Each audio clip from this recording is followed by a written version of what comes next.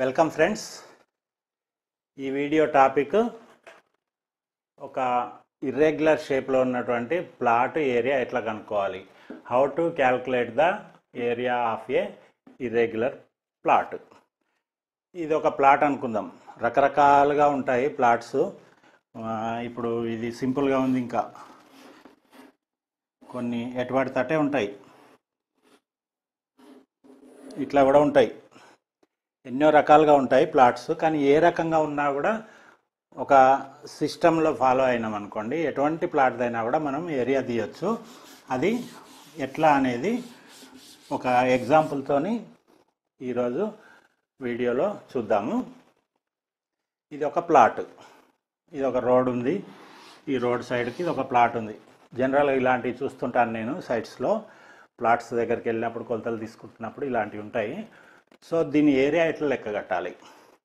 ఇప్పుడు ఇదేమో స్ట్రైట్గా ఉంది, ఇది మాత్రం మళ్ళీ క్రాస్గా ఉంది, మళ్ళీ ఇది క్రాస్గా ఉంది.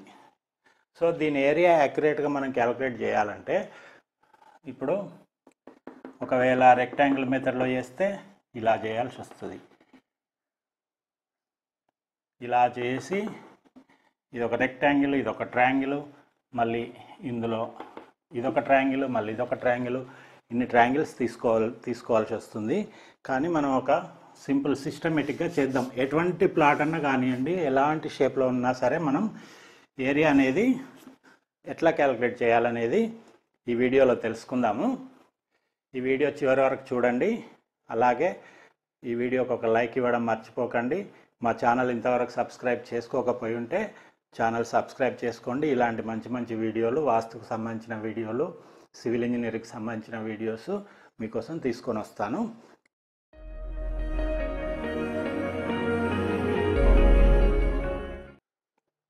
ఇప్పుడు ఇదొక ఇర్రెగ్యులర్ ప్లాట్.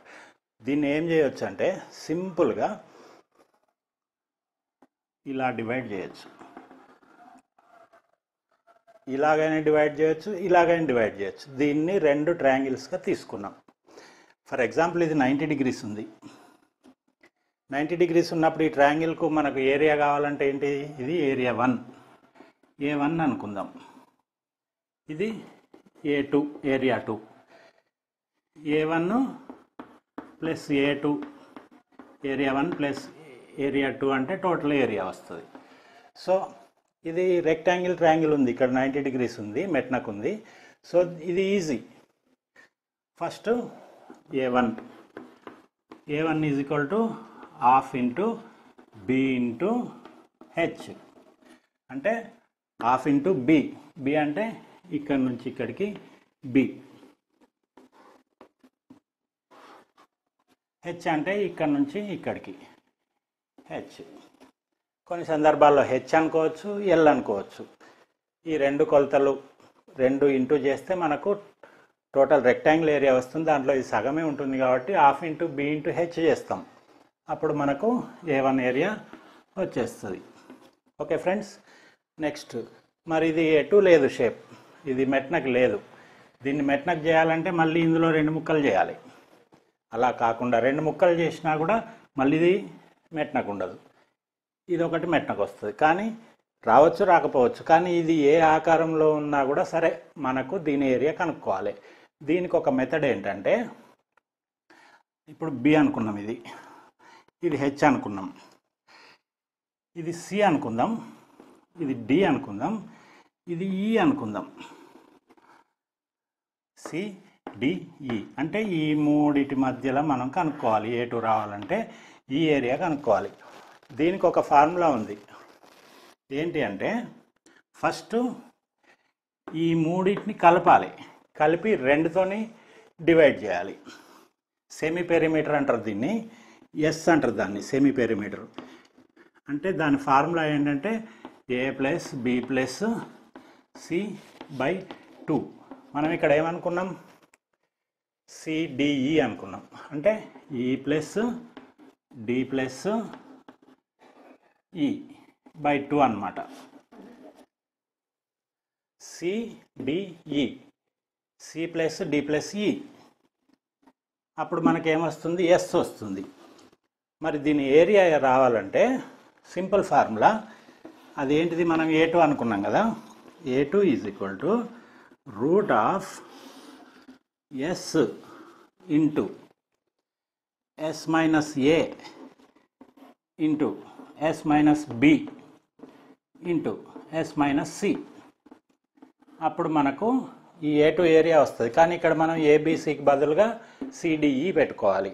అంటే రూట్ ఆఫ్ మనం ఏదనుకుంటే అది పెట్టుకోవాలి, S into S minus C, S minus D, S minus E. ఇది ఫార్ములా. సో అప్పుడు మనకు దీనికి ఏరియా ఎంత అనేది వస్తుంది, A2 ఎంత అనేది వస్తుంది. ముందే చెప్పుకున్నాం కదా, ఏరియా మొత్తం కావాలంటే A1 ప్లస్ A2. A1 కనుక్కోవడానికి ఇది రైట్ యాంగిల్ ట్రయాంగిల్ ఉంది, అంటే మూల మట్టానికి సరిపోయింది, 90 డిగ్రీలు ఉంది ఒక మూల, కాబట్టి దీనికి half into B into H వేసుకున్నాం, దీని ఏరియా వచ్చింది. రెండోది ఇర్రెగ్యులర్ షేప్ ఉంది, దీనికి 3 భుజాలు ఉన్నాయి, CDE. సో ఫార్ములా ఏం చేయాలి, C plus D plus E by 2 చేయాలి. సెమీ పెరిమీటర్ అంటారు దీన్ని. S అనేది కనుక్కోవాలి first. S is equal to C plus D plus E by 2. General principal A plus B plus C, అంటే మొదటిది రెండోది మూడోది కలిపి 2తో డివైడ్ చేయాలి. అట్లా చేసిన తర్వాత S అనేది వచ్చింది కదా, Sలో నుంచి మళ్ళీ S ఇంటూ రూట్, హోల్ రూట్లో S into S minus C into S minus D into S minus E. అప్పుడు మనకు ఏరియా అనేది వస్తుంది, area of A2. So total area is equal to A1 plus A2. కొలతలు మారచ్చు, కొలతలు ఏవైనా కావచ్చు. ఇది 70 ఫీట్లు ఉండొచ్చు, ఇది 40 ఫీట్లు ఉండొచ్చు, ఇది ఒక 50 ఫీట్లు ఉండొచ్చు. ఈ D ప్లేస్లో 40 వేసుకోవాలి, C ప్లేస్లో 70 వేసుకోవాలి, E ప్లేస్లో 50 వేసుకోవాలి. లేదు ABC అనుకున్నాం అనుకోండి, ఏ ప్లేస్లో ఆ విలువలు వేసుకోవాలి. వేసుకొని క్యాల్కులేట్ చేస్తే ఈ రకంగా మనకు టోటల్ ఏరియా అనేది వస్తుంది. ఇది మీకు అర్థమైంది అనుకుంటున్నాను. ఒకవేళ మీకు ఏదైనా సందేహాలు ఉంటే కామెంట్స్ రూపంలో తెలియజేయండి. అలాగే ఈ వీడియోకి ఒక లైక్ ఇవ్వండి. మా ఛానల్ సబ్స్క్రైబ్ చేసుకోవడం మర్చిపోకండి. మీ ఫ్రెండ్స్కి కూడా ఇది షేర్ చేయండి. ఇది ప్రతి ఒక్కరికి అవసరం. జూనియర్ ఇంజనీర్స్ కానివ్వండి, సూపర్వైజర్స్ కానివ్వండి, మేస్త్రీలు కానివ్వండి, ఇంటి ఓనర్లు కానివ్వండి.